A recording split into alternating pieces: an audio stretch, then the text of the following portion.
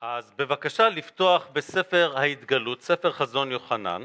Please open to the book of Revelation, the vision of John. כן, התחלנו בשיעור שעבר ללמוד את ספר ההתגלות. In our previous lesson last week, we started to study this book, Revelation. אני יודע, הרבה קהילות מפחדות לפתוח את הספר הזה, כי חושבות, מי מבין את הסמלים, מי מבין את הבלגן, עדיף להתרחק מזה. And I know there are many churches that are afraid to open this book and study it. They say, who's going to understand all these symbols and all the chaos that's here? We better stay away from it. רבותיי, זה דבר אלוהים, אי אפשר לעשות מעקף. But this is the word of God. It's impossible to do a strike through, ובייפס. a bypass. ואין מה לעשות, רבותיי. זה החלק הנבואי, הוא כמעט שליש בדבר אלוהים, ואנחנו מחויבים ללמוד אותו. And there's really nothing we can do about it. The portion of scripture that's dedicated to prophecy is almost 1/3 of the Bible. ואף אחד מאיתנו לא יחשוב לא לאכול שליש מהוויטמינים והמינרלים, ככה זה גם במובן הרוחני.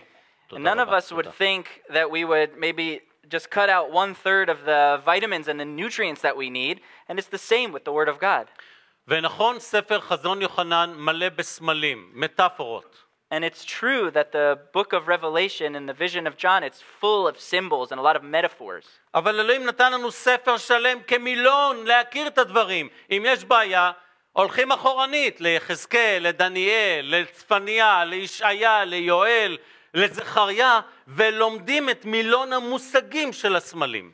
But God has given us a book which is essentially a dictionary for all the things that we find there. He's given us Ezekiel and Daniel and Isaiah and Zephaniah and Yoel. So if we run into problems that we can understand, we look there to find the answers. אז לפני שנתחיל את השיעור שהתחלנו שבוע שעבר, לפני שנתחיל את השיעור כן, לפני שנתחיל את הטקסט של היום, אני נותן מה שנקרא תקציר של הספר, לדעת מי נגד מי. Okay, so before we start our lesson for today, we will give a short little introduction, who's what and on which sides. להבין את הספר מבחינה אסטרטגית. To understand the book from a strategical perspective. יוחנן זועק, הוא נמצא על אי פטמוס, כאשר הקהילה נרדפת בסוף המאה הראשונה, אלוהים, מה קורה איתנו? John is on the island of Patmos, and he's casting before God this question, what are you going to do, God? Because the church back in Asia is being persecuted greatly. תבינו, יוחנן כמעט בן 100. And you have to understand that John is almost 100 years old. הוא אוהב את הקהילות. He loves the churches. התפקיד האחרון שהיה לו זה זקן קהילת אפסוס. His last job, was to be an elder in the church of Ephesus. והם מתים. And they're dying. נרדפים, נרצחים. They're being persecuted and murdered. אלוהים, איפה אתה? God, where are you? למה הילדים שלך כל כך קשה? אתה שומע, אתה רואה, אכפת לך. Why is it so difficult for your children? Do you hear? Do you care? ואז ישוע עונה לו. And so Jesus answers him. באבו אכפת לי. It really, really matters to me. וישוע נראה ליוחנן לא כמו איזה שא שחטף מכות, אלא כאריה. And he doesn't show John just a little sheep that's limping along, suffering from all these wounds. He shows him a lion. הוא רואה את ישוע בכבוד. He sees Jesus in his glory. וישוע אומר לו, ועוד איך שאני רואה. And Jesus says to him, oh yeah, I can see. אני שומע. I hear. שום דבר לא נסתר מעיניי. Nothing is hidden from my eyes. לכן אני אומר לך, אתה עומד לראות בפרק 1 פסוק 19 הוא אומר, מה שהיה, מה שקורה ומה שעתיד להיות.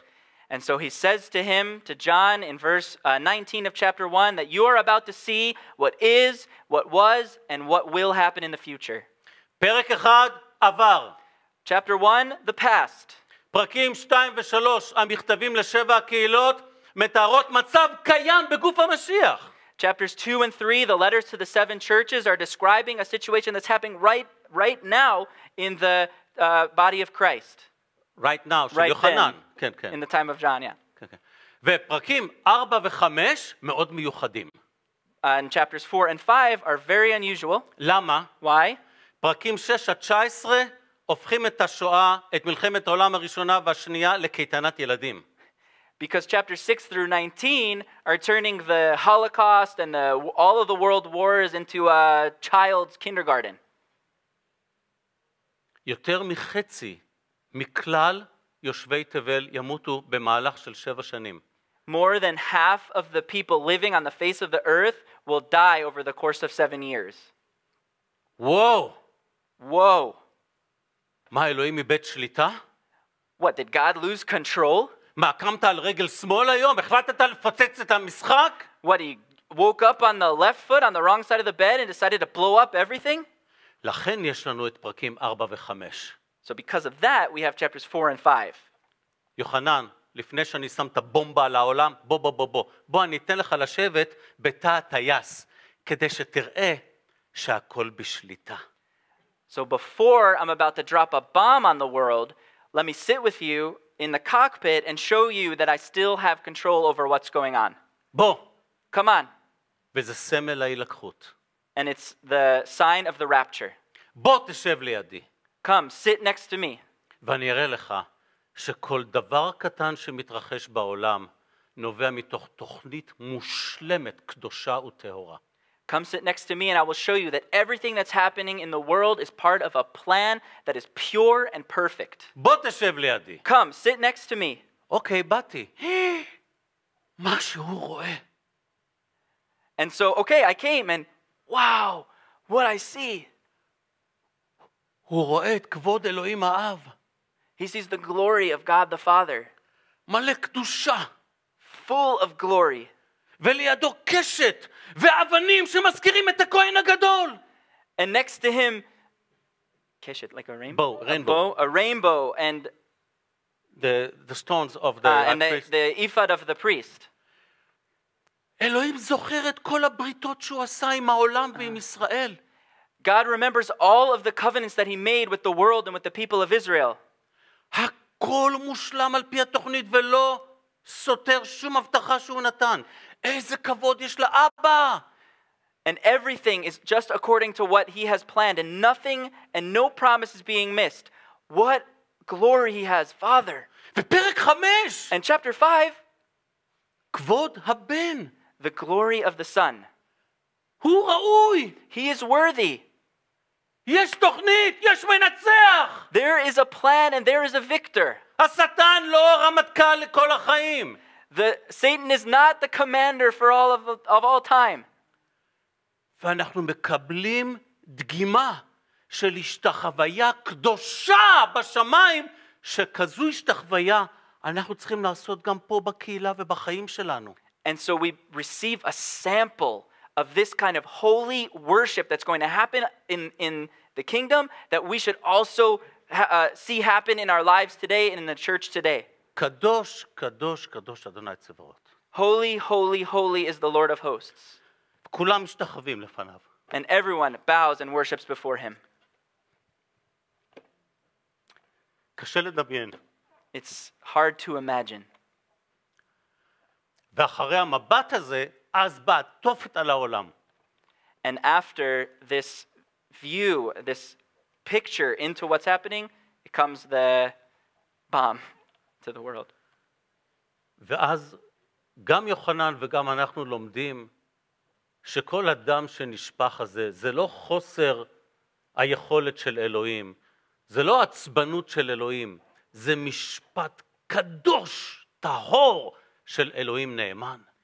And we learn, as well as John, that all of this blood that's shed, it's not because God is angry or that he lost control or in any way, but that it's righteous, perfect judgment. איפה היה אלוהים בתקופת האינקוויזיציה? Where was God during the period of the Inquisition? איפה היה אלוהים במלחמת העולם הראשונה? Where was God during the First World War? איפה אלוהים היה במלחמת העולם השנייה? Where was God during the Second World War? באותו מקום. In the same place, על כיסא כבודו. on the throne of his glory. וכל מה שקרה פה בארץ, חלק מהתוכנית שלו, והתוכנית שלו מושלמת, גם אם אנחנו לא מבינים אותה באותה רגע. And everything that happened here on earth was part of his perfect plan. And his plan is perfect, even if we don't understand it at the time. ואם יש למישהו איזושהי השגה, רק דע לך שאם נמצא פה מישהו אשם, זה רק אנחנו ולא הוא. And if there's a question or a doubt, if someone is guilty, it is we who are guilty and not him. אלוהים לא יודע לא להיות פייר. God doesn't know how to not be fair. הוא לא יודע איך לשקר. He doesn't know how to lie. אין לו ניסיון כזה. He doesn't have any experience with that. האמת לא יוצאת לו אוי, נפלט לי אמת. זה הטבע שלו, הוא לא יודע אחרת.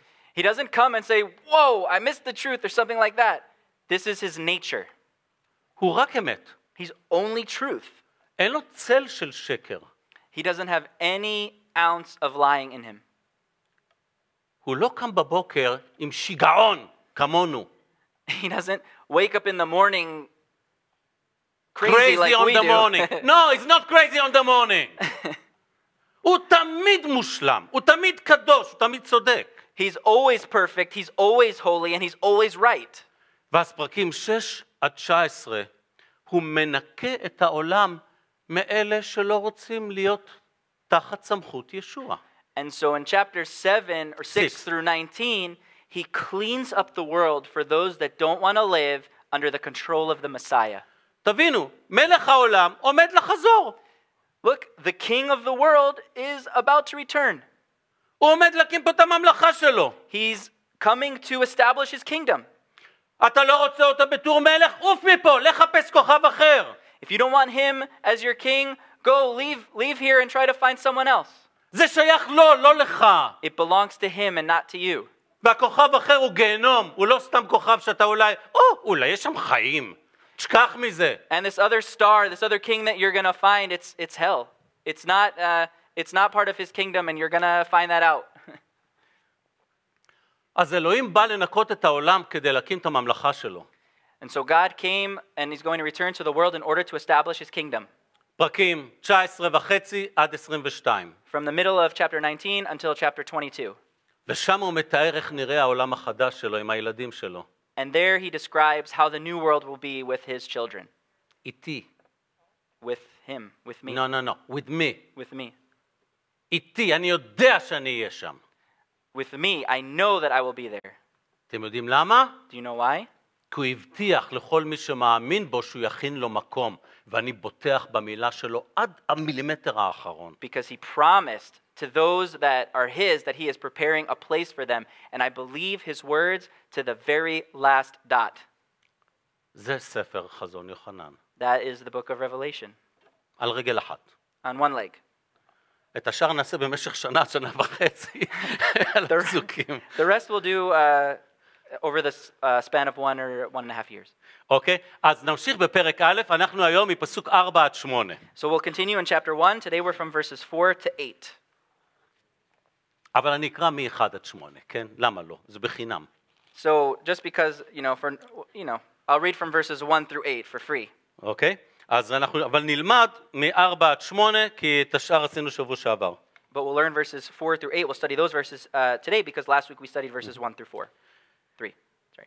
ספר חזון יוחנן, ספר ההתגלות, פרק 1, מפסוק 1 עד 8. So, book of Revelation, chapter 1, from verse 1 through 8. התגלות ישוע המשיח, שנתן לו האלוהים, כדי להראות לעבדיו את אשר צריך להיות במהרה. והוא שלח ביד מלאכו, והודיע לעבדו יוחנן, שהעיד את דבר אלוהים ואת עדות ישוע המשיח, את כל אשר ראה. אשרי הקורא ואשרי השומעים את דברי הנבואה, ושומרים את הכתוב בה, כי קרובה העת. יוחנן, אל 7 הקהילות אשר באסיה, חסד ושלום לכם מאת ההווה והיה ויבוא, ומאת 7 הרוחות אשר לפני כיסאו, ומאת ישוע המשיח, העד הנאמן, בכור המתים ועליון למלכי הארץ, לאוהב אותנו אשר בדמו שחרר אותנו מחטאינו, ועשה אותנו ממלכת כהנים לאלוהים אביו.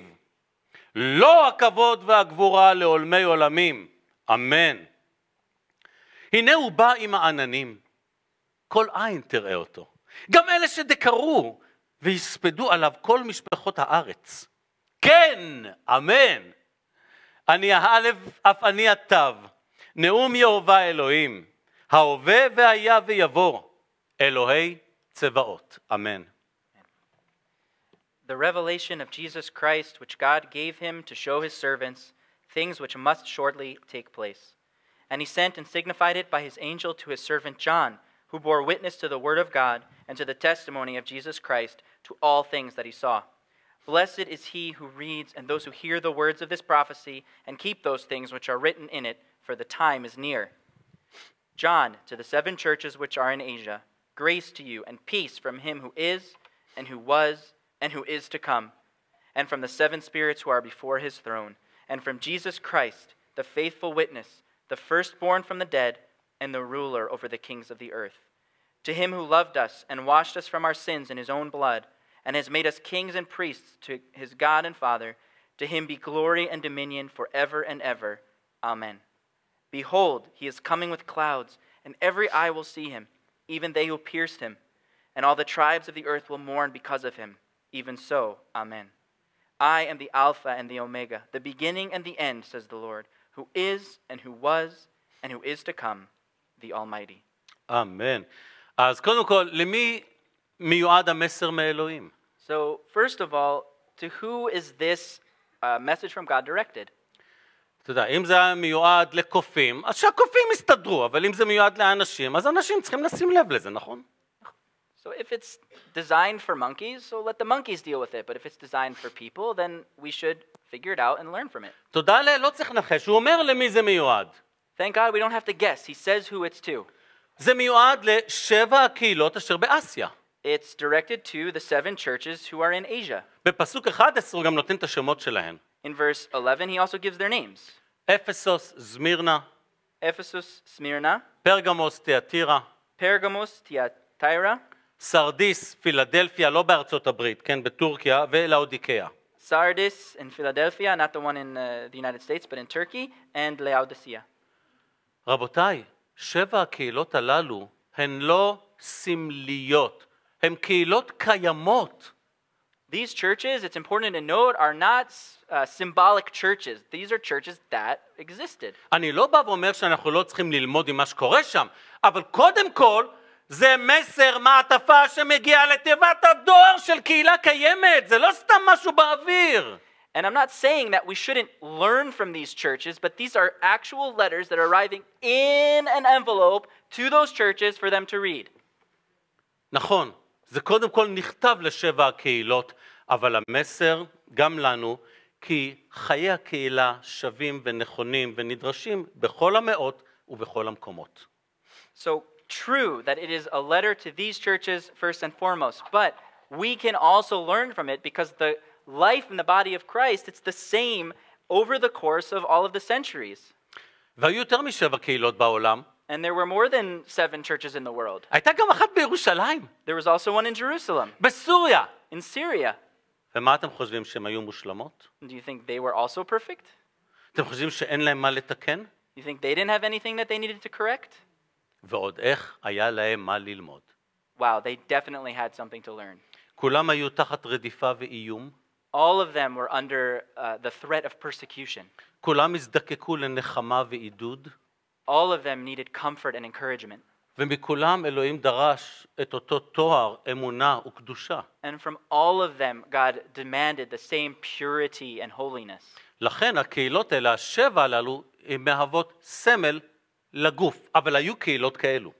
So these 7 churches, they are presenting kind of a symbol for all of the churches, even though they were actual churches themselves. אני באופן אישי כרואה קהילה, תמיד אמרתי את זה הרבה פעמים, לעתים קרובות אני קורא את פרקים 2 ו3, המכתבים לקהילות, זה כמו מבחינתי מסדר המפקד. כאילו צריך לחכות למפקד שיבוא לעשות מסדר, אתה קורא ובוחן האם הקהילה, כמה היא רחוקה מהסטנדרט שהוא כותב בפרקים 2 ו3. כל רואה קהילה חייב לעשות את זה. And I, as the pastor of a church, am often reading chapters 2 and 3. This is almost like the judge of kind of like a commander in the army that kind of checks you out and sees how you are, making sure that you're up to standard. This is like that army commander for the church. And so I'm reading this often to see how far we are from what the standard should be, and all pastors should do the same thing. האם זנחנו את האהבה הראשונה? Did we lose our first love or leave our first love? האם אנחנו מוכנים לסבול אפילו עד מוות ולא להתפשר על אמת הבשורה?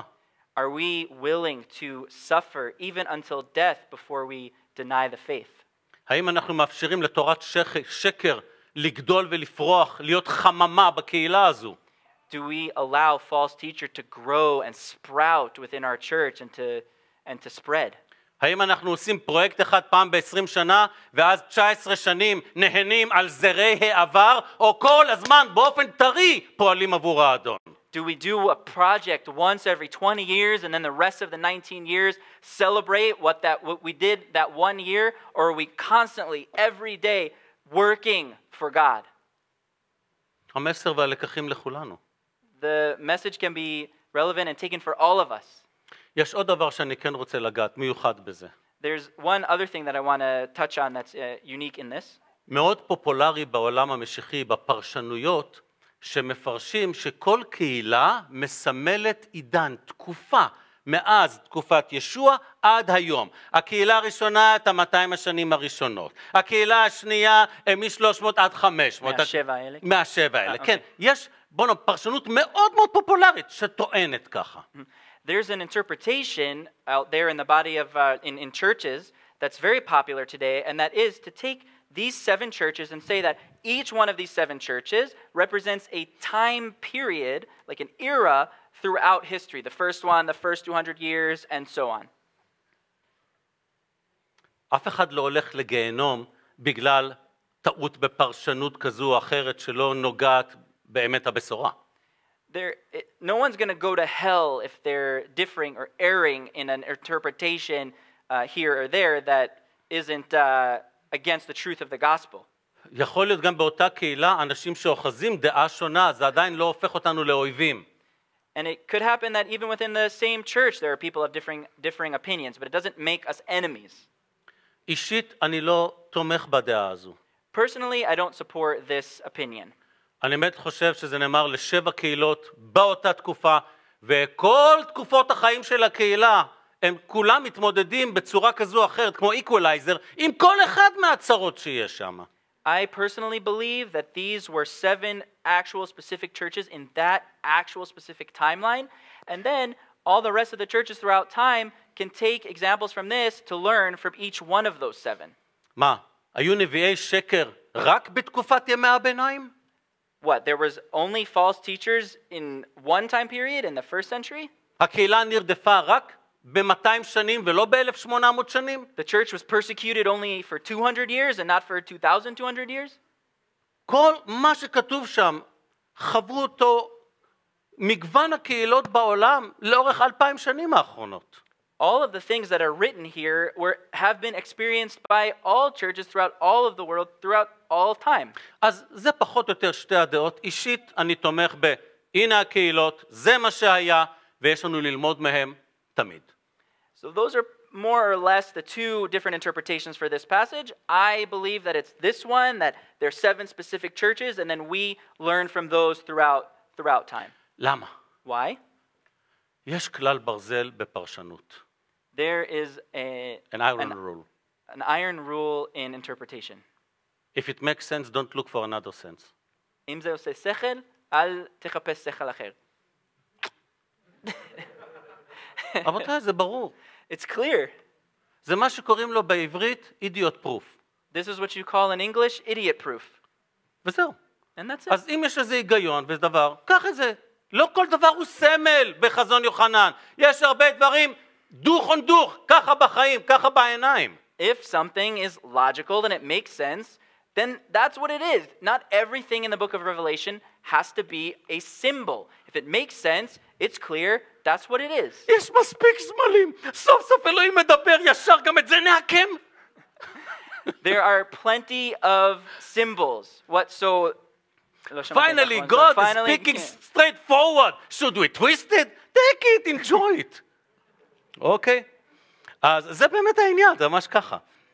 עכשיו שימו לב איך הוא פותח את המילים הללו, הוא אומר לנו, חסד ושלום לכם מאת אלוהים האב, הבן ורוח הקודש. See how he opens in verse 4. Grace to you and peace from him. No. כן, כן. זה... Grace to you and peace from him who is and who was and who is to come and from the spirits who are before his throne. במילים אחרות, הוא אומר, יש לכם חסד ושלום משלמות האלוהים, האב, הבן ורוח הקודש. He's saying you have grace and peace from the entirety of God, from the Father, the Son, and the Holy Spirit. יש לנו אלוהים אחד. We have one God. אחדות אחת. One unity. שמורכבת משלוש הוויות. That is consisting of three personalities. אלוהים אחד, שלוש הוויות. One God, three personalities. כן. Yes. אני נשוי לענת. I am married to Anat. He is married to Anat. ויש לנו 4 ילדים. And we have 4 kids. ביחד 6 נכדים. And altogether 6 grandchildren. כשאני הולך למסעדה, אני מזמין כיסא אחד למשפחה. מה, נפלתם על הראש? When I go to a הם restaurant, כבדים! איך אפשר לאכול ככה? when I go to a restaurant with all of them, do I just order one chair? What, did I fall on my head or something? I can't eat that way. They're heavy. באמת. Really? אני לא יודע איך אתם עושים בדנמרק, גרמניה. אצלנו כל אחד יש לו כיסא. And I don't know how you're doing it in Denmark or Germany, but here everyone has their own chair. ורבותיי, אנחנו משפחה אחת, אבל המשפחה בנויה ממספר איברים. And we are one family, but the family is made up of multiple persons. וככה התנ"ך מלמד. And that's what the Bible is teaching. וכל אחד מההוויות הללו הוא 100% אלוהים. הם לא מתחלקים כך 40, 30, 20. אין דבר כזה 30, 30, אין דבר כזה. כולם 100%. And in each of these personalities within the Godhead are 100% God. They don't do something like, you take 40, you take 30, and I'll take 20. There's nothing like this. ומגיעים לזה מתוך בראשית והלאה. לא פוגשים את זה ככה סתם פעם ראשונה בחזון יוחנן. And we are encountering this from the book of Genesis forward. It's not the first time that we encounter this in the book of Revelation. אז אני אתחיל מהסוף. And so I'll start from the beginning. כי אני אוהב לעצבן אנשים. Because I like to annoy people. ואני אפילו מקבל על זה משכורת. And I even get paid for that. חבר'ה, תקשיבו טוב. Listen carefully. השתחוויה שמפארת את אלוהים היא כזו שכוללת את כל מרכיבי השילוש. אב, בן ורוח הקודש. אם אתה מסיר אחד מהם כי לא בא לך, תיזהר, אלוהים יסיר אותך. Worship that glorifies God is worship that includes each person of the Trinity, the Father, the Son, and the Holy Spirit. And if you exclude one of those because you feel like it, be careful because God will exclude you.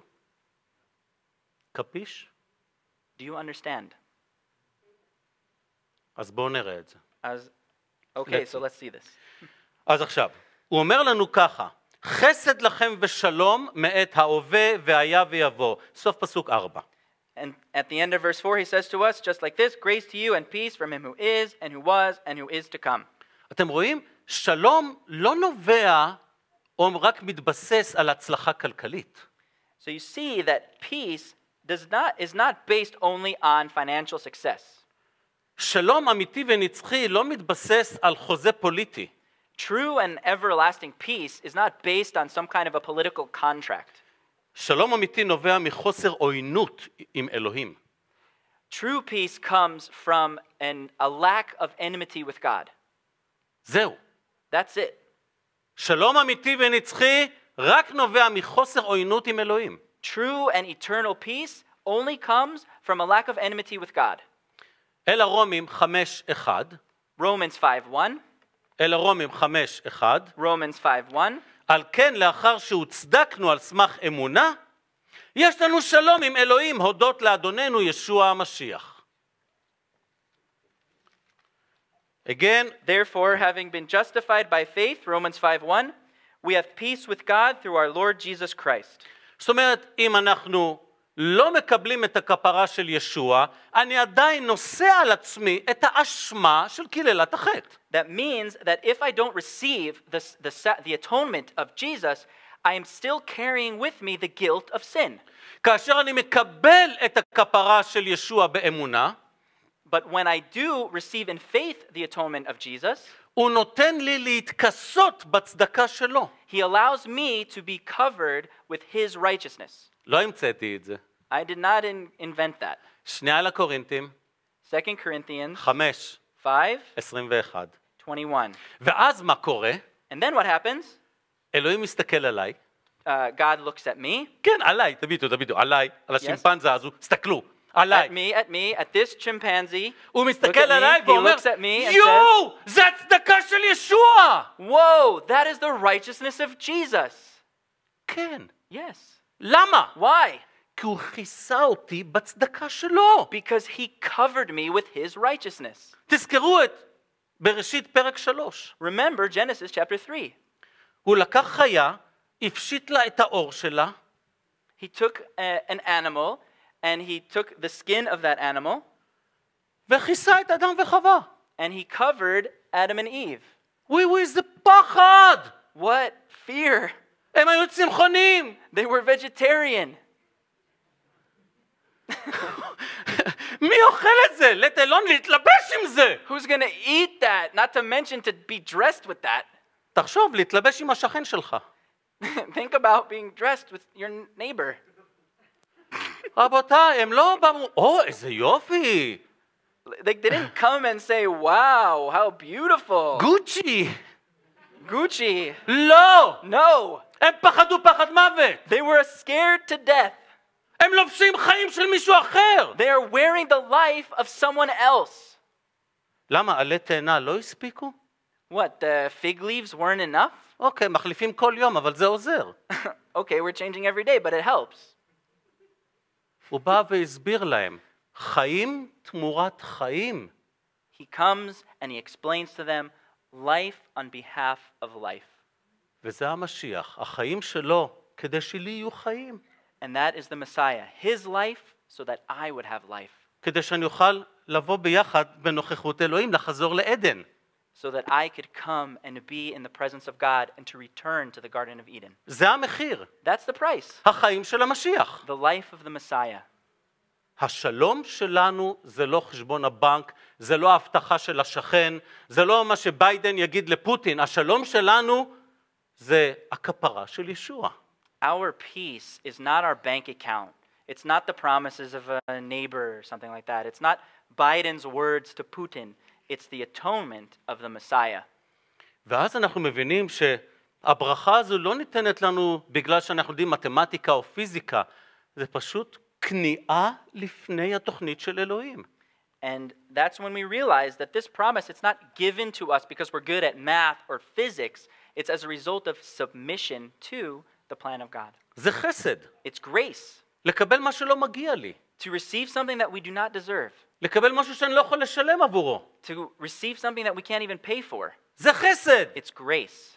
וכל עוד לא מבינים את החסד הזה, זורקים אותו, לא מבינים שזה החיים, שזה המפתח לנצח. And as long as we don't understand this grace, it's like we're wasting it and we're not able to reap the benefits of it. וזה לא רק ליהודים והגויים מנודים מזה. מנודים. Excommunicated from it, far away from it. It's not only for the Jews, it's also for Gentiles. רבותיי, זה מחיר אחד לכולנו. It's one price for all of us. זה כמו שאנחנו נגיד, שנינו יהודים, נכון? It's like saying, we're both Jews, right? תעזוב אותם, יאללה בוא. Yeah, we'll leave them out this. No. No. אלוהים רואה את כולנו, זו משפחה אחת. God sees everyone as one family. אני אגלה לכם סוד. I will tell you a secret. אברהם לא היה יהודי. Abraham was not Jewish. כן, נשבע לכם. אברהם לא ידע מה זה יהודי. They didn't even know at that point what a Jewish person was. והבדיחה הכי גדולה, הוא אפילו לא עשה ברית מילה כשאלוהים קרא לו צדיק. And the biggest joke of all of it was he wasn't even circumcised when God called him righteous. כן, דנים, יש לכם צ'אנס. Okay, Danish people, you have a chance. שימו לב, באמת. חבר'ה, זה נכון, אבל זה החסד של אלוהים. That is the grace of God. הוא צדק עוד לפני שהוא ידע מה זה יהודי ואיך נראה יהודי. He was declared righteous even before he knew what a Jew was and how to look like a Jew. וכבר היה לו שלום עם אלוהים, והוא אב המון גויים. אברהם, אב המון גויים. And he already experienced peace with God, and he was the father for many nations. Avraham. איזה יופי. How wonderful. השלום בגלל ישוע, לא בגלל כוח שלנו. Peace is because of Jesus and not because of our own strength. יש כאלה שאומרים לי, וואלה, ברגע שהחלטתי להתאבל ואני הולך עם ישוע, כל השמיים נופלים עליי. מה זה? There are some that come and say to me that as soon as I decided to get baptized, it's like all of the heavens fell onto me. אולי טעיתי. Maybe I made a mistake. כשלא הייתי מאמין, המצפון לא מפריע לי והחיים שקטים. When I wasn't a believer, I didn't have my conscience bothering me, and I was free. My life was free. יש לי שאלה. I have a question. מתי משטרה רודפת אחרי אסיר? כשהוא בכלא או כשהוא בורח מהכלא? When do the police chase after a suspect? When he's in prison or before he's in prison? Or when he run away from the prison? When he's running away from the prison. Sorry. בוודאי רק כשהוא בורח. Of course, when he's trying to flee. קפיש? מבינים? כשאני הולך אחרי ישוע, ברחתי מהציפורניים של השטן, בטח שהוא רודף אחריי יותר. When I became a believer, I freed myself. I fled from the grip of the devil, and so of course he's going to chase after me. אז אדרבה, כאשר אני מביט על ישוע וחי את ישוע, אז מי שחי בחסידות ירדף. And even more then, when I live in the grace of Jesus and I pursue him, I will be persecuted. שנייה לתימותיוס 3:12. 2 Timothy 3:12. ולכן שלום עם אלוהים זאת לא אומרת שנגמרו האתגרים בחיים. And that means that peace with God does not mean that our challenges are over. אדרבה, רק אז מקבלים עוד מחולה בחינם. Even more, we receive even more for free. כן, another container, free. Another You buy one, container. get one free, אוקיי? ורבותיי, אבל יחד עם זה, אלוהים בא ואומר, אני איתך. But along with that, God comes and says, I am with you. אני אלחם את המלחמות שלך. I will fight the battles for you. אני לא אתן לך אתגר או ניסיון קשה מדי, יחד עם הניסיון אני אתן לך את החסד להתגבר. I won't give you a challenge or a trial that is too great for you. Along with the challenge, I will give you the strength to get through it. ראשונה לקורינתים 10:13. 1 Corinthians 10:13. תראו את גדעון. Look at Gideon. שופטים פרק 6. Judges chapter 6. גדעון, לך תילחם עם המדיינים. Gideon, go and fight against the Midianites. צבא של 200,000. An army of 200,000. כן, כן, זה כתוב, זה לא המצאה שלי. That's actually what's written. It's not my creation. וואו, אלוהים, אתה אלוהים, שלום. Wow, God, you're a God of peace. שלח אותך למלחמת חייך, אתה אומר לו אלוהים שלום? Sending me to a battle for my life and you're called the God of peace? מילא אם היו לך 1,000,000 חיילים, אבל בסוף נתן לך 300 אפסים. There were a million soldiers, but instead he sent לא, them לא, 300. אם היה לך, If there were, אם היה לך 1,000,000 חיילים, אז הייתי מבין, אין לך מה לפחד. אבל הוא שלח אותך עם 300 אפסים. If you were to send me with an army of 1,000,000 soldiers, maybe I would understand, but in the end he sent only 300. Zeros. Zeros. וכמה זה 300 כפול 0? How much is 300 times 0? 0. 0. אפילו בגרמנית. Even in German. ואז הוא קורא לאלוהים, אלוהים שלום. And then he calls to God, God of peace. למה? Why? כי שלום זה לא חוסר התמודדות בחיים, שלום זה חוסר עוינות עם אלוהים. Because peace is not a lack of things to deal with in this life, it's a lack of enmity with God. זה נותן לנו את הביטחון שאלוהים הולך איתנו, נותן לנו את הכוח שלו להתמודד עם זה, לעמוד ולהצליח. It's the security to know that God is going with us, that he gives us the strength and the ability to deal with whatever is before us. תשימו לב, מה הקונטקסט? Pay attention to what the context is here. יוחנן כמעט בן 100, והקהילות נטבחים, גורסים אותם, טוחנים אותם, שותים ואוכלים את המאמינים. המילים האלה חייבות לעודד ולנחם אדם שרואה שואה, שרואה תופת. John here, in this context, he's almost 100 years old, and he's seeing that the churches are being are completely persecuted. They're being chased, they're being killed, they're basically being eaten alive, and so their experiences are able to give encouragement to everyone who is dealing with struggles. ואם זה עודד את יוחנן, זה גם צריך לעודד אותנו. And if this encouraged John, it is also supposed to encourage us. ישוע כבר אמר לנו שהוא נותן לנו שלום אחר, לא כמו שלום של העולם. Jesus already told us that he gives us a different peace, not like the peace that the world gives. יוחנן 14:27. John 14:27. שלום אני משאיר לכם, את שלומי אני נותן לכם. לא כדרך שהעולם נותן, אני נותן לכם. אל נא יחת לבבכם ואל יירא. Peace I leave with you, my peace I give to you. Not as the world gives do I give to you. Let not your heart be troubled, neither let it be afraid. איזה כיף. How wonderful. זה גם הכותרת של השיעור, אל יחת לבבכם. It's also the title for the lesson. Do not let your heart be troubled. כל פרק א' זה תחת הכותרת הזו.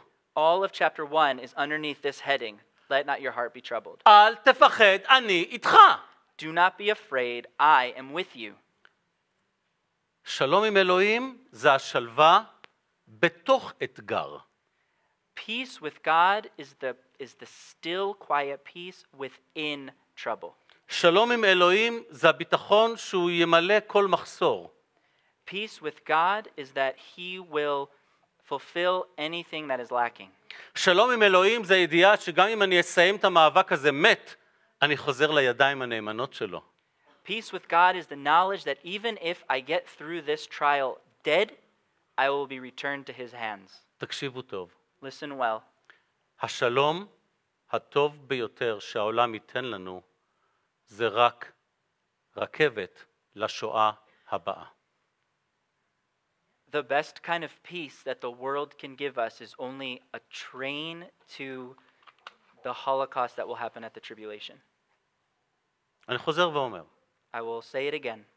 שלום ללא אלוהים זו המלחמה הגדולה ביותר. Peace without God is the greatest battle. שלום של ישוע בלב שלנו זו המתנה הכי גדולה שאדם יכול אי פעם לדמיין לעצמו.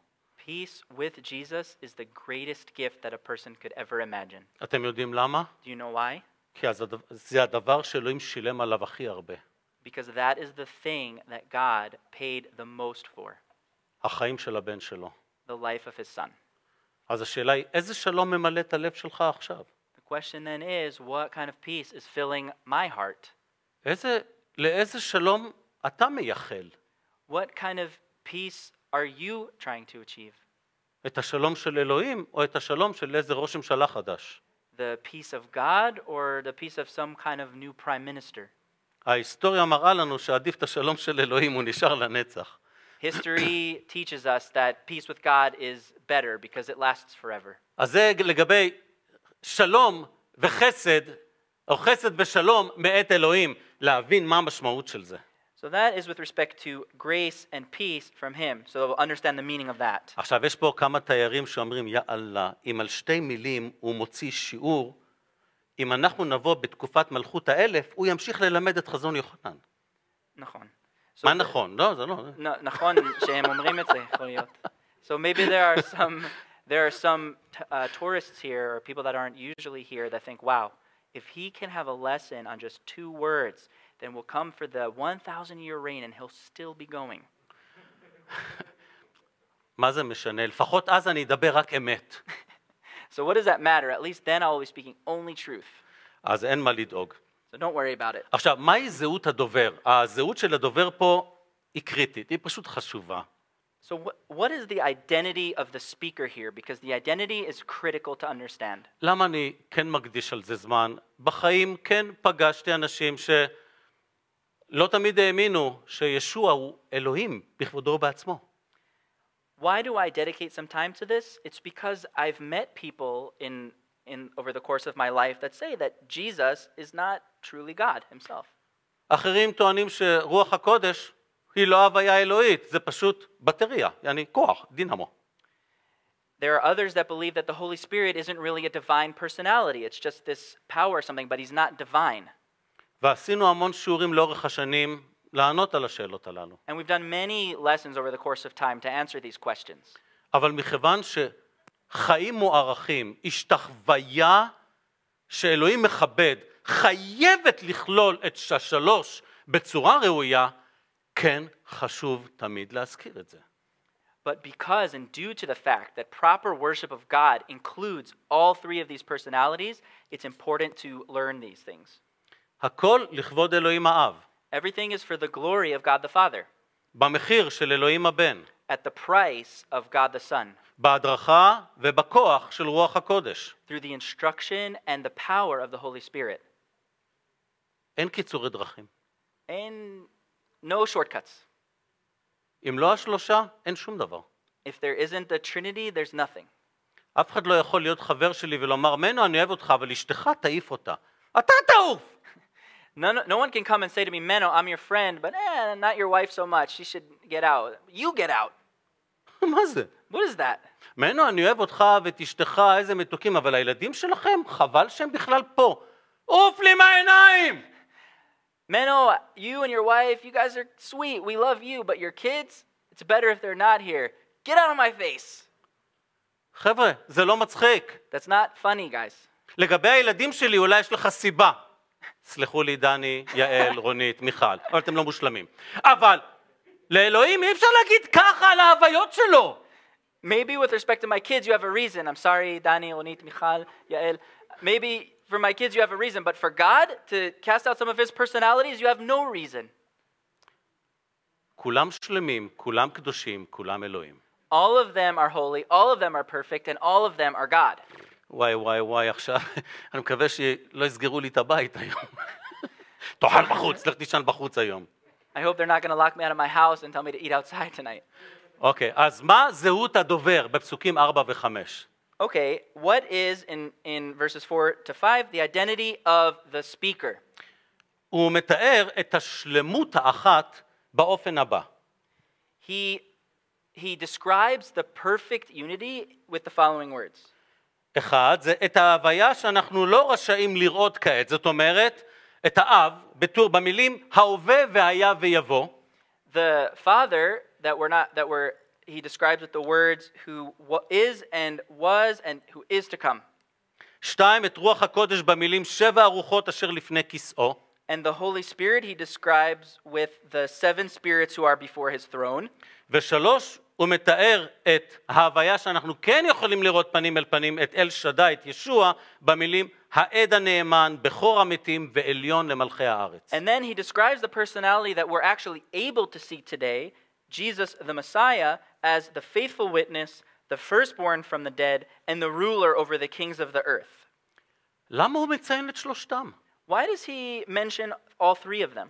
למה הוא לא אומר, יש לכם שלום מישוע? מה רע? היינו מרגישים, זה רק שליש ברכה? לא. למה הוא מתאר את הכל? Why does he mention all of them? Why doesn't he just say, you have peace from Jesus? What, we would look at that and say, oh, what, that's only 1/3 of a blessing? We wouldn't say that. But why does he say all of them? הוא רוצה לבוא ולומר, כל ההוויות האלוהיות, כל השלמות האלוהית מסתכלת עליך, בוחנת, מטפלת בך, הכל עליך, אתה הכי יקר, אין סטייה לצדדים, אלוהים מביט על הקהילה שלו ואין לו יקרה יותר. Because he wants to highlight the fact that all three of these personalities, this perfect unity, is looking at you, is examining you, and it's not that part are not looking and part are looking. Everyone is looking. All three of these personalities are examining and looking at the church. עכשיו קח את זה על בסיס אישי. So take this personally for a second. סופי, רק אומר סתם כיף בקיר אנשים. שאת מתפללת, אלוהים, לא מה שנקרא, כן סופי, תעביר ערוץ, כן סופי, מה אמרת? אין, כשמדברים אלוהים, כן. עין בעין, אנחנו כל תשומת הלב שלו. For example, Sophie. So that everyone can get to know other people here, we're taking a personal example of Sophie. When Sophie is praying, it's not that God looks at her and says, Sophie, change the channel. No. He is looking at her directly in the eyes, all in his completeness, focused on her. כשאנשים מדברים איתי, אני אומר, רק שנייה, יש לי עוד שיחה, חכו שנייה. עובר מטוס, מסתכלים, מה זה? אין אצל אלוהים, הוא לא צריך ריטלין. הוא ממוקד ויודע בדיוק, כל הזמן מביט ומדבר אלינו. When I'm on the phone with someone, for example, or when I'm talking to someone, I'll get a phone call, say 1 second, here's a phone call, or oh, and an airplane flies by. This doesn't happen with God. He is focused. He is looking at you. He's not distracted. He doesn't need Ritalin in order to focus. He is focused. תבינו, סינים. Pay attention, Chinese people. כשאני מדבר עם אלוהים, גם עם 1.4 מיליארד סינים עכשיו מתקשרים לאלוהים, הוא עדיין מדבר איתי במלוא תשומת הלב. When I am talking to God, even if at the same time 1.4 billion Chinese people would call him, he would still be able to pay attention and focus on me with all of the completeness of his focus. ואני אגלה לך סוד. And I will tell you a secret. וכשאת תתקשרי אליו, את לא תשמעי צליל תפוס. הוא גם ידבר איתך במלוא תשומת הלב. And if you, Dongi, were to call God, you wouldn't receive a busy signal. He would answer and give you all of his focus as well. ולכן כאשר, מה זה אומר ליוחנן? כאשר כלל השלמות האלוהית מביטה אליך, מי זה הקיסר טיטוס דומיציוס? מי הוא? And what does it mean? And what does it mean for John? If God, in all of his complete divinity in all persons, is looking at you, who is this Caesar Domitius? Who is he? מי הוא בכלל אדם שישנה את תוכניתו של אלוהים? He's only a man, and what man can change the plan of God? באמת חשבתם שאלוהים קם בבוקר ואומר, בא לי הטיטוס הזה, מאיפה הוא צמח לי? מה אני אעשה? לא! What do you think? God woke up in the morning and went, who's this Titus guy? Where did he come from? What am I going to do with him? רבותיי, אלוהים נתן לנו את רוח הקודש כדי שפחד לא ינהל את החיים שלנו. Jesus, God gave us the Holy Spirit so that fear wouldn't control our lives. ולכן מי שמכיר את ישוע כאדון ומושיע מכפר חטאים, יודע שאלוהים בתוכו ואיתו. And therefore, someone who knows Jesus as the one who provides atonement and eternal life has the Holy Spirit in him and with him. שלום אלוהים זה לא הסרת הבעיות, זה להבטיח ניצחון, כי אלוהים איתנו פותר בעיות. Peace with God is not removing the problems, but it's the promise that he is with us and he is solving the problems. זה נכון לקהילות אז וגם נכון לכל אחד מאיתנו היום. It was true for the churches back then, and it's also true for our church today. אז הוא מתאר את ההוויה הראשונה, ההווה היה ויבוא. He describes the first personality as the one who is, who was, and who is, and who was, and who is to come. נכון, לפעמים חלק מההוויות יש להם את אותו תואר. Sometimes some of these personalities have the same description. גם ישוע הוא יהובה. Also Jesus is Jehovah, God. לגמרי, ישוע גם כן אל, גם אלוהים. He's also God, completely. גם רוח הקודש וגם האב. Also the Holy Spirit and also the Father. אבל פה, יש פה את המושג הזה שההווה היה ויבוא, רבותיי, כי יום אחד, בנצח, אנחנו נחזור לנוכחות האב, לא רק הבן, גם האב. And therefore we have this here, this saying that we mentioned, who is and who was and who is to come, because one day we will all return to the presence of God, not just the presence of the Son. העבודה של ישוע המשיח מסתיימת לא כשישוע מחליף את האבא, לא, כאשר ישוע מציג הכל בחזרה לאב, ראשונה לקורינתים 15. The work of Jesus is not completed when he kind of switches with the Father. No, it's when he returns everything and places it at the feet of God. 1 Corinthians 15. 15. 23 to 24, 23 ו-24, זה נכון. עכשיו, אז באמת, למה זה גם כן התיאור של האב? בצורה גם כן לוגית, כי התיאור השלישי הוא מתאר את ישוע. אז הוא לא מתאר את ישוע פעמיים ופעם אחת רוח הקודש, אב, בן ורוח הקודש. So why is this here describing the Father? Because in a few more words we'll have a description of Jesus. And so instead of describing Jesus twice, he describes the Father, the Son, and the Holy Spirit. התיאור השני זה 7 הרוחות אשר לפני כיסאו. The second description is the 7 spirits who are before his throne. אנחנו לא צריכים לנחש. We don't have to guess. כי בפרק 5 פסוק 6 הוא אומר זה רוח הקודש. Because in chapter 5 verse 6 he says that this is the Holy Spirit. אז תודה לאל, תן לאלוהים לפרשן את עצמו, הוא לא זקוק לעזרה.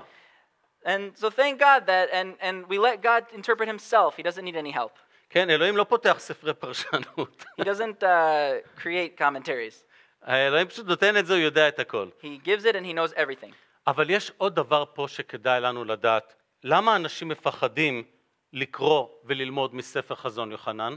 There's something else that would be important for us to know and to pay attention to. Why are people afraid to read and study the book of Revelation? כדי להבין את חזון יוחנן צריך קודם כל להבין את כלל דבר אדוני. Because in order to understand the book of Revelation, you have to understand all of Scripture. את זכריה, את דניאל, את כל הנבואות שמשתמשים באותם סמלים שנמצאים בספר חזון יוחנן. You need to understand Zechariah and Daniel and all of the places in the books that are using the same symbols that are used in the book of Revelation. זה כמו ללמוד את המילון ואז להבין את התמונה. It's like learning the dictionary and then being able to understand the picture.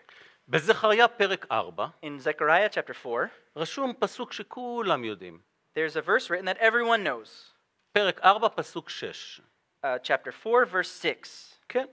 לא בחיל ולא בכוח כי אם ברוחי אמר אדוני צבאות. Not by might nor by power, but by my spirit, says the Lord of hosts. ושם הוא למעשה מלמד את זרובבל ויהושע הכהן הגדול, רבותיי, אני אעשה את כל מה שהבטחתי, לא בתלות בשריר שלכם, כמה שאתם שוורצנגר, אלא בכוח הרוח שלי. לכן תבדחו בי, תאמינו בי, ולא ביכולות שלכם. And here in this passage in Zechariah, he's teaching Zerubbabel and the high priest Yoshua that he is going to fulfill all of his promises that he made to them, not by their muscle power and how closely they resemble Schwarzenegger or something like that, but by his power and by his spirit. גם כן בישעיה פרק 11 יש לנו תמונה על יכולות רוח הקודש. Also in Isaiah chapter 11, we have a picture of the ability of the Holy Spirit. יש לו את כל החוכמה, את כל הידע, את כל הכוח, את כל ההבנה, הכל בכל שם. He has all of the wisdom and all of the understanding and all of the knowledge and all of the power. Everything is in his voice. הוא עוזר לנו להבין. He helps us to understand. הוא נותן לנו את החוכמה לפעול נכון. He gives us the understanding to act properly. אז אל תבואו ותגידו, הם לא יכולים, לא מבינים. תפסיקו, אני נותן לכם את כל הכוחות ואת כל הכלים לעשות את זה מושלם. So you don't have to come and say, I don't know what to do. How am I supposed to do it? He gives us all of the tools to be able to understand and do. אז הוא מתאר בצורה שונה את רוח הקודש, הוא מפרט אותה, הוא פורט אותה למטבעות. במקום לתת לך שטר גדול, פורט אותה למטבעות כדי שתוכל להזדהות איתו. אם אני אגיד לך, קח את רוח הקודש, אתה תגיד, מה היא יודעת לעשות? חוכמה, כוח, הבנה, זה וזה. עכשיו, אלה כלים שאני יודע להשתמש באופן פרקטי. So here, he's giving a little bit of a different description for the Holy Spirit. Instead of saying something like, take the Holy Spirit, and then you say, well, what am I taking? What is this? He gives subpoints. He breaks it down. Power, wisdom, understanding, so that we know, okay, these are tools that we can use and we know how to use. ממש ככה. דבר נוסף, ומה הוא אמר לנו בהתחלה? חסד ושלום מאת אלוהים. נכון? And one other thing, what does he say in the beginning here? He says, grace and peace from God. ואז הוא מכניס גם את רוח הקודש כחלק מזה. And then he inserts the Holy Spirit as a part of that. ללא רוח הקודש אין שלום. Without the Holy Spirit, there is no peace. רוח הקודש זה מה שמוליד אותנו מחדש. The Holy Spirit is that which gives us the new birth. בלי רוח הקודש אנחנו כמו נקדימון, עיוורים. Without the Holy Spirit, we're like Nicodemus, we're blind. רבותיי, רוח הקודש זה אלוהים בכבודו ובעצמו. The Holy Spirit is God in his glory, God himself. הערך של רוח הקודש, הערך זהה לאב ולבן. ערך אלוהי זה, תפקידים שונים. הערך זהה לחלוטין. The value of the Holy Spirit is identical. It's equal to the Father and the Son. They have different tasks and they operate differently within there, but they have the same value. They're equal. ולכן גם כדאי לנו להבין שאם אנחנו רוצים לפאר את אלוהים, זה לא יכול לנדות איבר מאלוהים. And because we are called to... עוד פעם? ההשתחוויה שלנו חייבת לכלול את כל ההוויות באלוהים. Our worship has to include all of the personalities of the Godhead. אם אנחנו מורידים בערך אחד מהם, אלוהים אומר, לא מעוניין.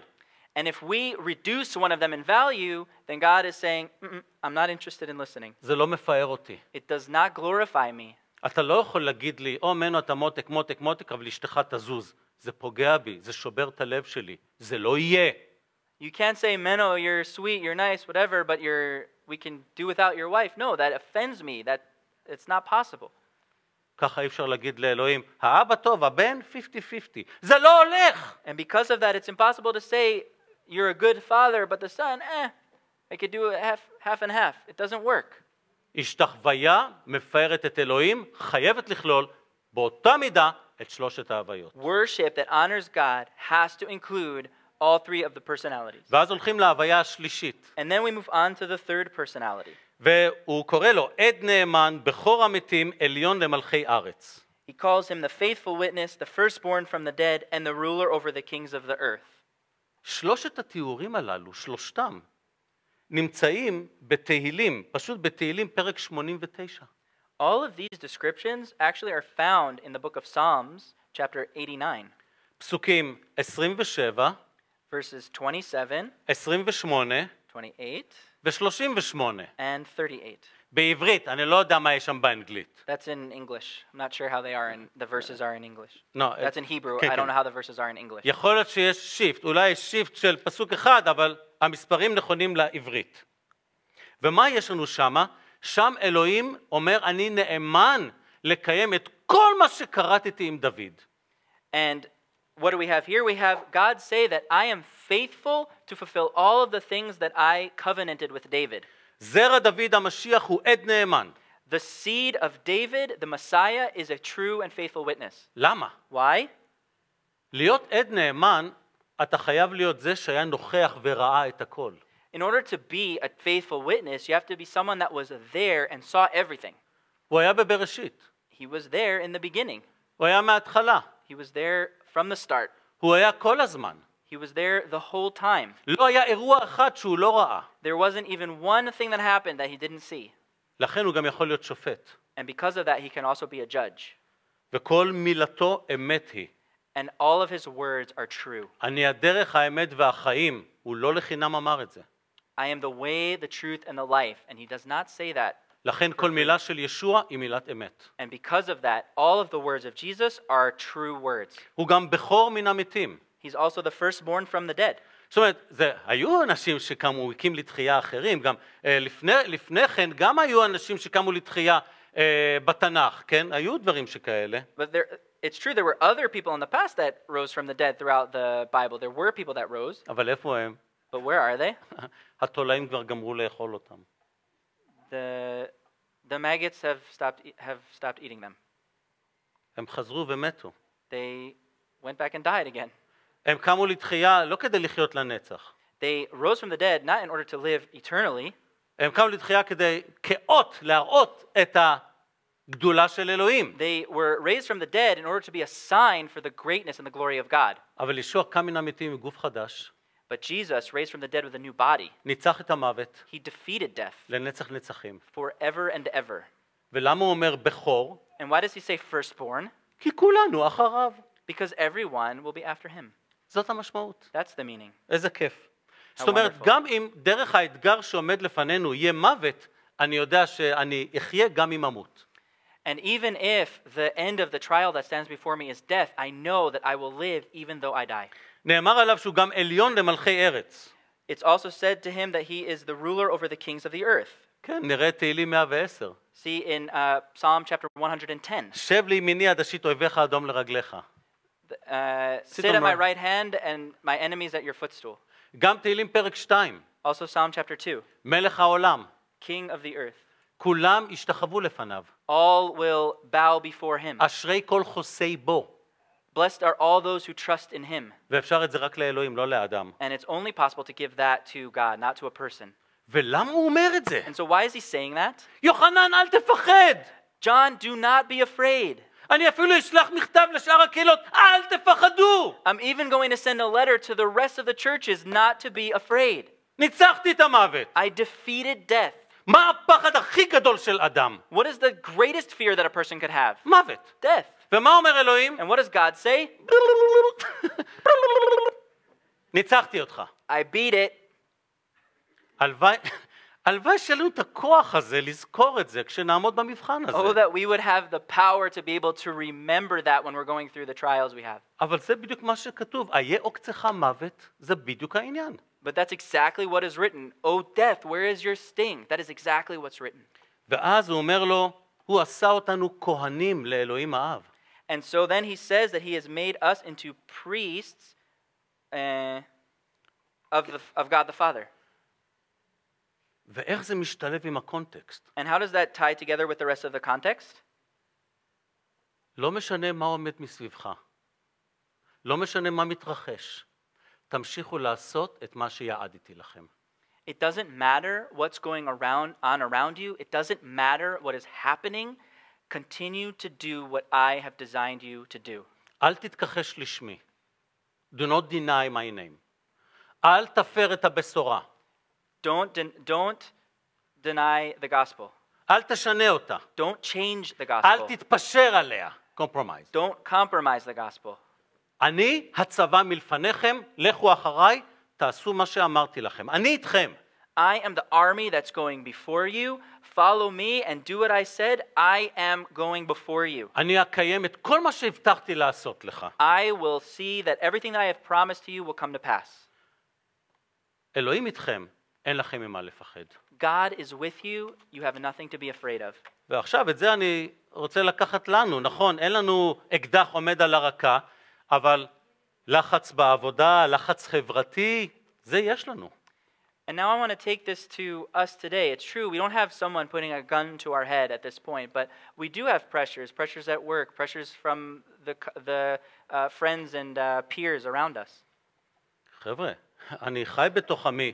ישנם אנשים שהיו בקהילה וכרגע לא פה כי הם עוברים תהליך של גיור, כי הם מפחדים מלחצים, עניינים. חבר'ה, אנחנו לא חיים באיזה מעבדה. אנחנו חיים בעולם ויש אנשים שעומדים תחת לחצים ונשברים. I am living amongst my people here, and I've seen there are people that were in the church that are now going through a process of conversion to Judaism because of all the different pressures that are going on. We don't live in a laboratory. We live in the real world, and people are dealing with troubles and struggles, and some are falling, and it's causing some to be broken.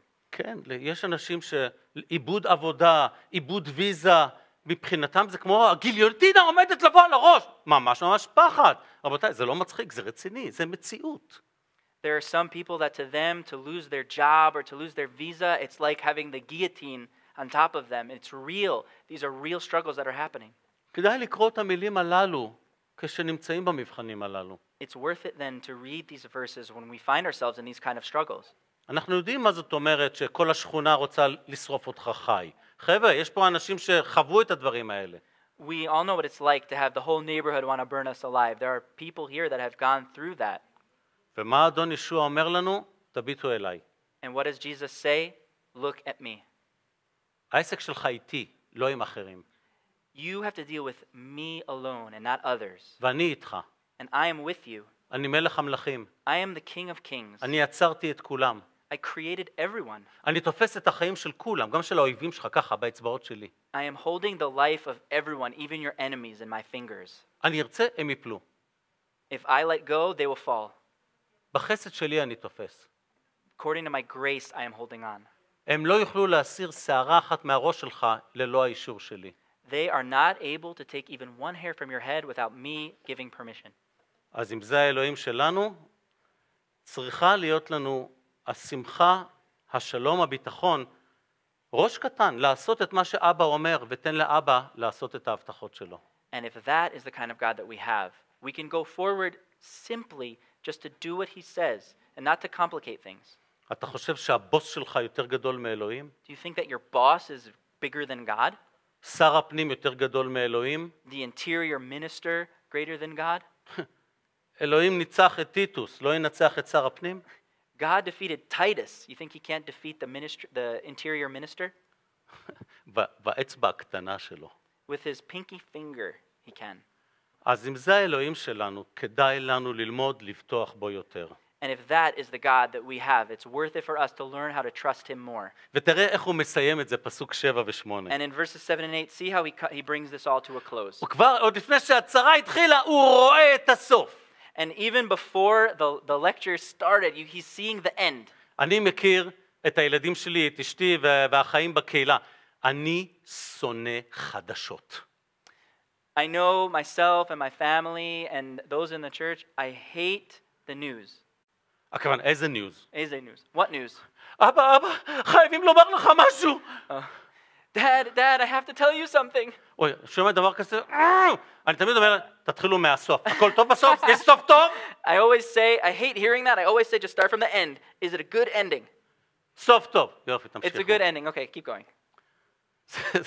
אלוהים מכיר אותי, נתן לנו ספר חזון יוחנן כי הוא מכיר את הילדים שלו.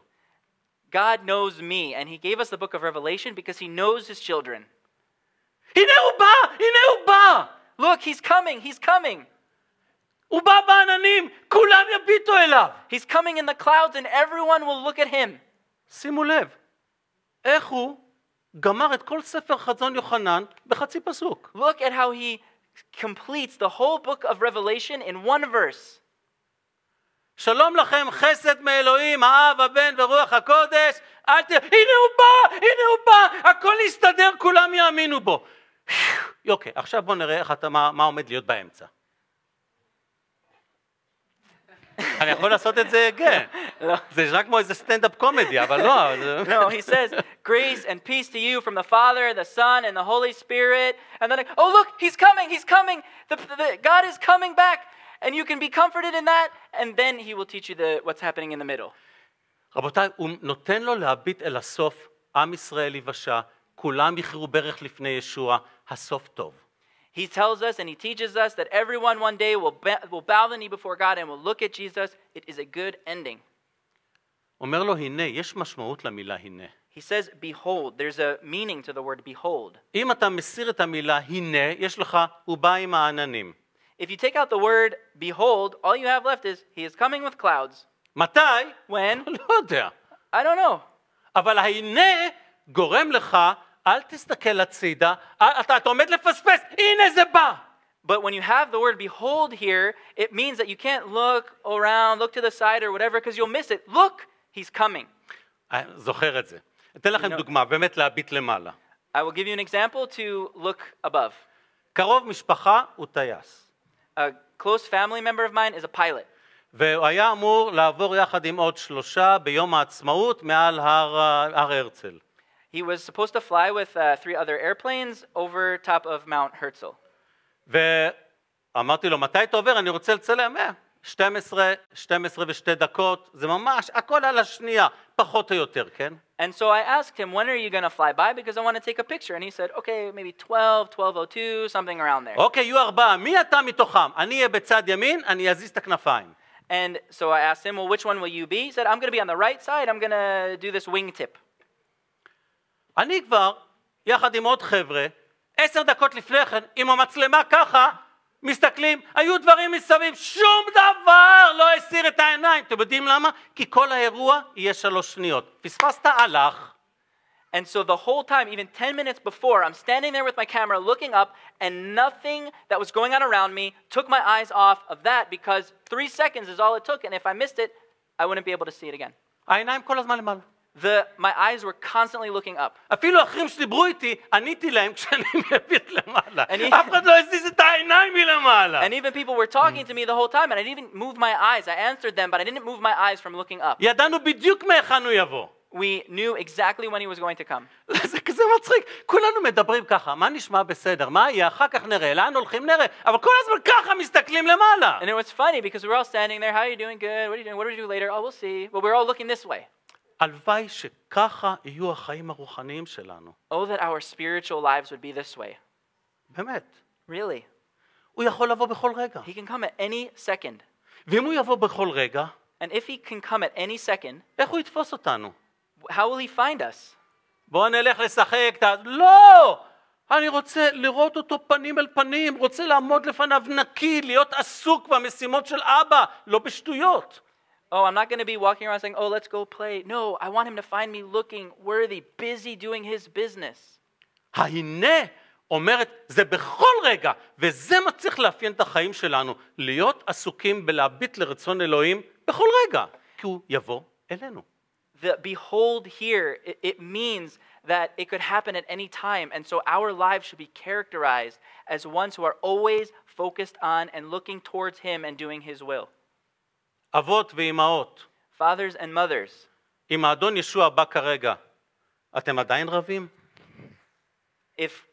if Jesus was to come right now, would you still be arguing? לא still be arguing. האם אתם עדיין רבים?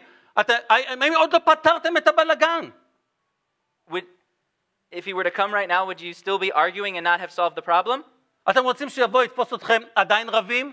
Do you want him to come and catch you still arguing and fighting? אתם רוצים שהוא יבוא ועדיין יראה אתכם אחד ישן בסלון ואחד בחדר השינה? Do you want him to come and find you one sleeping on the couch and one sleeping in the bedroom? Huh? זה מה שהילדים צריכים לראות? Is that what the kids need to see? זה השלום שהילדים צריכים ללמוד? Is this the peace that the children need to learn? מה אנחנו צריכים? פוטין וביידן בבית שלנו? די, מספיק. אלוהים צריך להיות המלך שם. What do we need? Putin and Biden in our homes? No, of course not. We need God to be the king in our homes.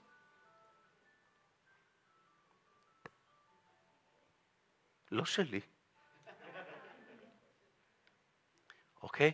אז רבותיי, אנחנו בכל רגע יכולים לעמוד מול האדון. We could at any moment be standing before the Lord. האם אנחנו מוכנים לזה? Are we ready for that? לסיכום. To summarize, ספר ההתגלות ניתן לקהילה בתקופה מאוד קשה. the book of Revelation was given to the church in a very difficult time. כדי לעודד אותנו שהכל בשליטה. To encourage us that everything is under control. ספר ההתגלות הוא ספר הנחמה והעידוד לילדי אלוהים. The book of Revelation is a book of comfort and encouragement to the children of God. אבל הספר הטראומטי לדוחי ישוע. But it is the book of trauma for those who do not believe in Jesus. מה הספר הזה בשבילך? What is this book for you? בבקשה, שזה יהיה ספר עידוד ונחמה ולא ספר טראומטי. Please, that it would be a book of comfort and encouragement and not a trauma. 2. השתחוויה שמפארת את אלוהים חייבת לכלול את כל שלושת ההוויות האלוהים. Worship that glorifies God has to include all three persons of the Godhead. אב, בן ורוח הקודש. Father, Son, and Holy Spirit. 3. 3. הנה הוא בא! Look, he's coming! בכל רגע, At any moment. אני מצטער, הערתי אותך. I'm so sorry I woke you up. חבר'ה, בכל רגע זה יכול להיות. Friends, at any time it could happen. בכל רגע זה יכול להיות. At any moment it could happen. בואו נתעודד, לנחם, להקים איש את רעהו, שניתן כבוד לאלוהים בכל שנייה. Let's learn then to be encouraged and to comfort one another as we wait for that. תודה. אבא שבשמיים, תודה לך עבור החסד שלך. Father in heaven, thank you for your grace. אבא, אני באמת מתחנן לפניך שהלב שלנו ימלא בשלום ועידוד בגלל שאנחנו שייכים לך. Father, I pray that our hearts would really be filled with comfort and encouragement because we belong to you. לך מגיע כל כך הרבה כבוד. To you belongs all glory. הרבה מעבר למה שאנחנו יכולים לתת. Far more than we're able to give. אז רחם עלינו, אבא, להימצא ראויים לפניך. Have mercy on us, Father, that we might be able to learn how to glorify you. תן שלא ניפול בקשיים שבעולם. Help us to not fall during the troubles that happen in this world. שלא ניתן לדאגות לעצור אותנו מלשרת אותך כראוי. That worries of life wouldn't stop us from serving you as you deserve. אנא רחם עלינו שנהיה כהנים נאמנים. Help us, Father, and have mercy on us to be true and faithful priests. בשם ישוע המשיח, אמן. In Jesus' name, amen.